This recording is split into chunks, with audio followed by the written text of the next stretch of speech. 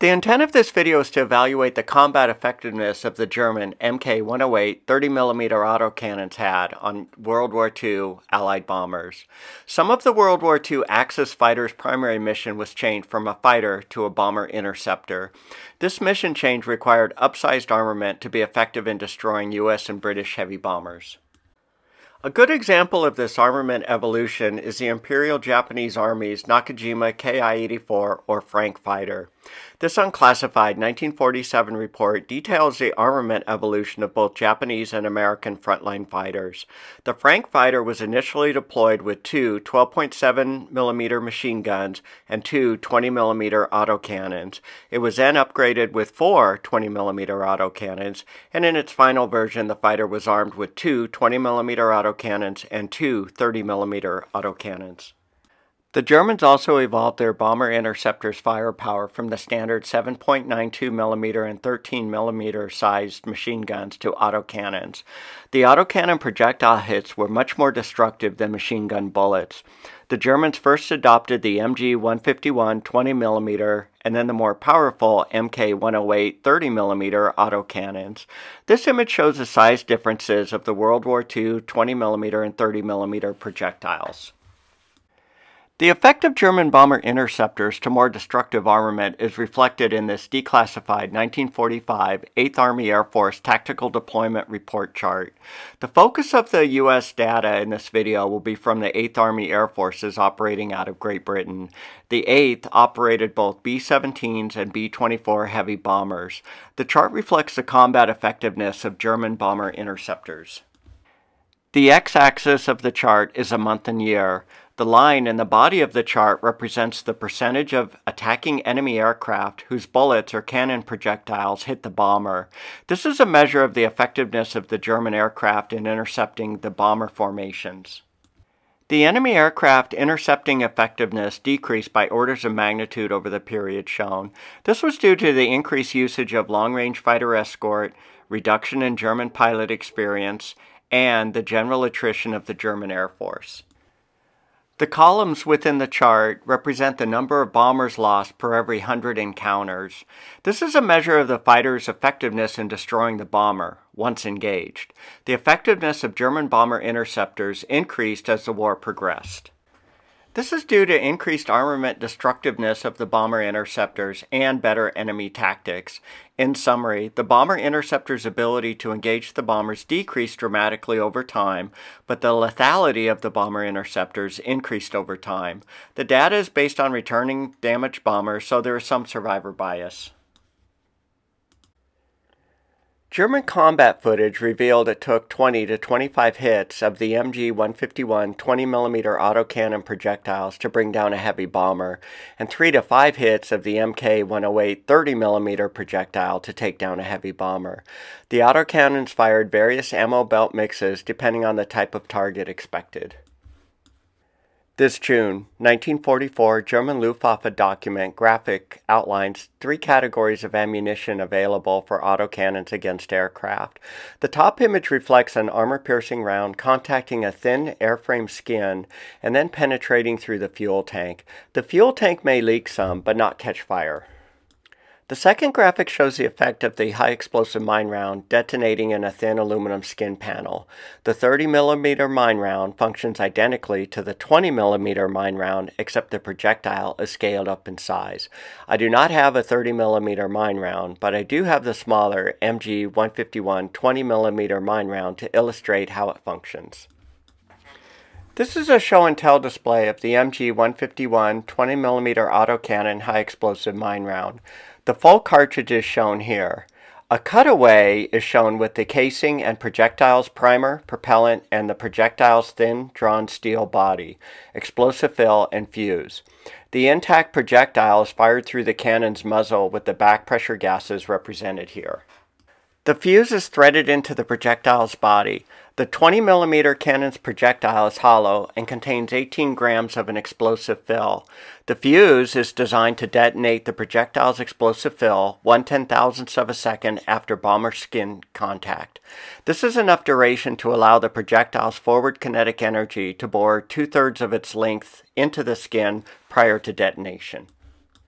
Upon detonation, the projectile will disintegrate into small steel splinters radiating outward as shown in this view. The splinters and explosion will reduce the airframe's structural integrity, reduce its aerodynamic performance, damage the plane's vital systems, and injure or kill crew members. This image shows the entry damage of a 20mm high-explosive mine round. The detonation produced a hole in the Spitfire's fuselage about the size of the fighter pilot's face. 20mm projectile detonation powder burn marks are visible radiating outward from the detonation site.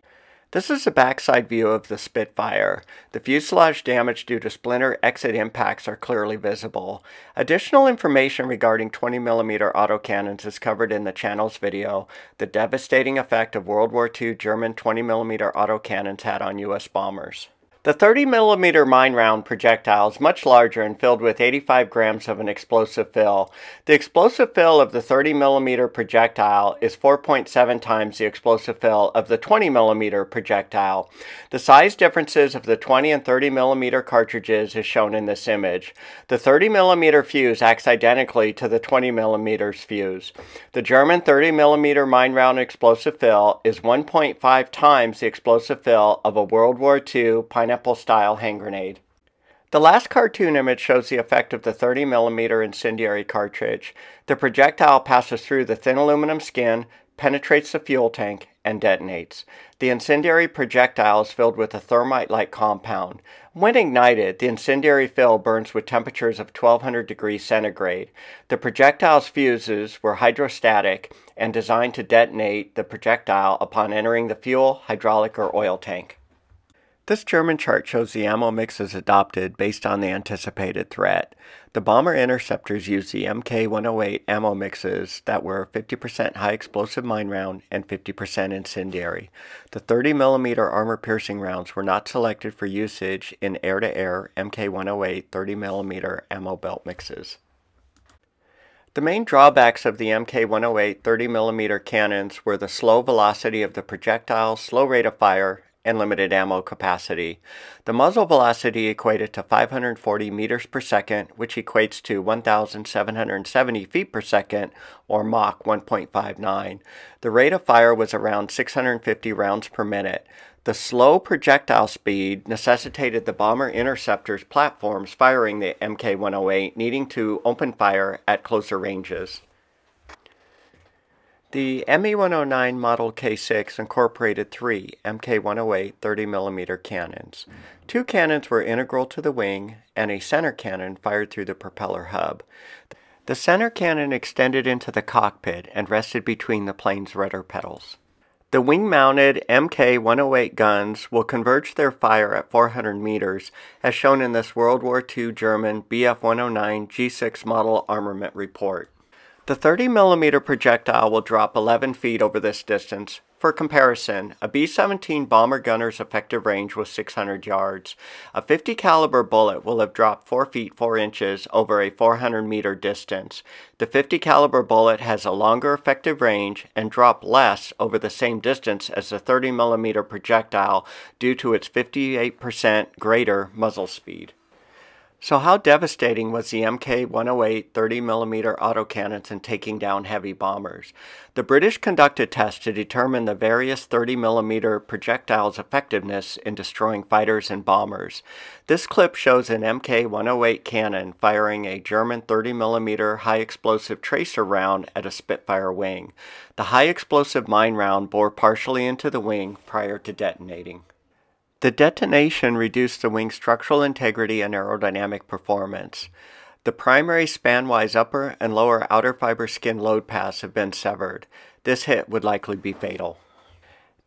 This clip illustrates the overpressure rupture effect of the Mk-108 30mm high-explosive mine rounds detonating in an enclosed body. The built-up explosive gases catastrophically ruptured the Spitfire's aft fuselage cavity. The impulse hoop and longitudinal pressure loads unzipped the production skin splices, severing the frames and stringers. The Mk-108 splinter's exit side damage can also be observed. The British also tested the 30mm projectiles on a Bristol medium bomber. The fuselage damage of this hit was considered lethal, as the structural integrity of the airframe would no longer be able to carry loads. All of the fuselage's primary longitudinal and circumferential load paths have been severed. The Bristol bomber's wing was shot at with an Mk-108 incendiary round. The fuel tanks were empty. Post-damage evaluation indicates the damage was likely lethal. This clip shows the effect of the Mk-108 30mm incendiary round had on a full production fuel tank. The results are catastrophic. This image shows the fuel tank and the Mk-108 projectile splinters collected. This declassified 8th Army Air Force tabular data chart outlines the causes of bomber damage from January 1944 through May 1944. 20mm cannon shells accounted for 668 of the 15,008 causes of bomber damage, or 4.5%. Rockets and 30mm cannon shells comprised only 13 of the 15,008 causes of bomber damage. We need to be careful in the data interpretation since it is based on returning bombers only. This unclassified 1947 U.S. Strategic Bombing Survey report included a section comparing aircraft cannon differences between the Imperial Japanese Army and the German Air Force. The report notes the vulnerability of American bombers to the Mk-108 has been clearly demonstrated in the European theater. Another report states that while these larger cannon caliber weapons were effective against bombers, they had reduced effectiveness against fighters. This is the only image I could find where a returning B-17 bomber's combat damage has been attributed to the Mk-108 30mm round fired from an Me-262 jet. In summary, the German Mk-108 30mm autocannon hits were crippling to both U.S. and British bombers. However, the dedicated German bomber interceptors needed to open fire at closer ranges, which left them vulnerable to both fighter escort and bomber gunners. The Mk-108 cannons traded lower airplane performance, lower muzzle velocity, less accuracy, lower rate of fire, low ammo capacity for devastating hits. If you've enjoyed this video and want to see more, please consider liking, commenting, or subscribing to the channel World War II U.S. Bombers.